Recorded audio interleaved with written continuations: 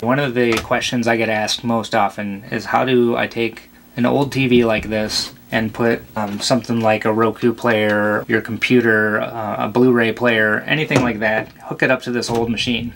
That really just depends on what's on the back of the television. That will determine what kind of adapters and cables you need to get a digital signal over into the analog world here. This TV has the common antenna connectors on the back. These are screw terminals. Most TVs have two sets, one for UHF and one set for VHF. They're usually labeled either on the plastic or on a label nearby. So it says here that these two on the bottom are the connectors for VHF. Anyway, you want to make sure that the antenna is unhooked from these connectors, and this is what you'll use to connect.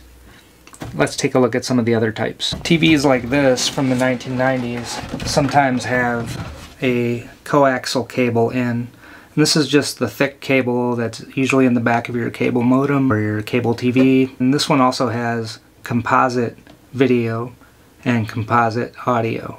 Sometimes these are referred to as RCA cables. This one's kind of a weird one. It's more of a video monitor than a television, and it has only composite in and out. This is a security monitor. Security monitors use the strange type of connection called a BNC connection, like a weird cross between coaxial and composite video. These miniature sets often have these antennas that go in like a headphone jack, and for this you need an adapter. I find that it's a good idea to have a dedicated power strip. That way you can plug in your TV and all your different adapters in one spot and not have to hunt for plugs. Next, you're going to want a HDMI cable to connect whatever device to your analog input. If you're connecting to a computer, you might need a USB-C to HDMI adapter. Next, you'll want one of these. This is an HDMI to composite converter. It basically takes your HDMI signal and then turns it into composite video and audio on this side. It also needs a USB for power, so that's what we'll plug in to our strip first.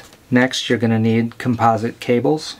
So here are the RCA composite cables that plug into this end. The yellow is the most important because that's the video, and white and red are audio. The resolution of your converter is what the resolution is going to be on your output device. This resolution is 1024 by 768, I think. Some of these might have different resolutions, some of them might have different aspect ratios. If you're plugging into a 4:3 aspect ratio television, and if your converter only does like letterbox, you might get some stretching.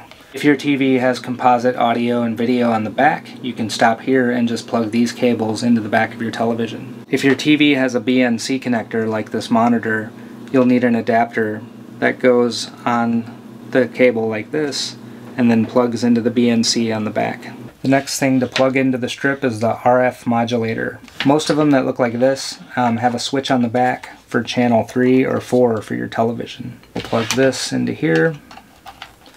Yellow to yellow, red to red, white to white. Okay, and next you're going to need a coaxial cable. Often these will have two posts on the back and they're hard to read, but you have to find the one that says to TV and plug your coaxial into that one.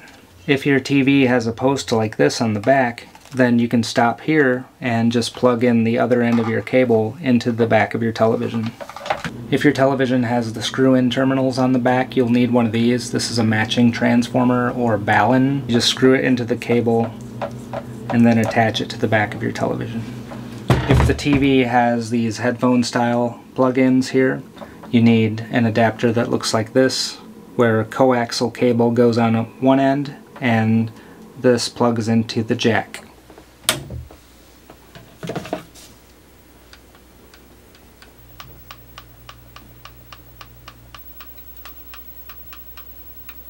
If you're using an RF modulator, it's important to make sure that your TV is on whatever channel your switch is on. So here it says channel 4, and I'm on channel 4 and I get a picture. Okay, well I hope that was helpful and I hope you learned some new things about TVs. Yeah, tune in next time, I'll show you more stuff.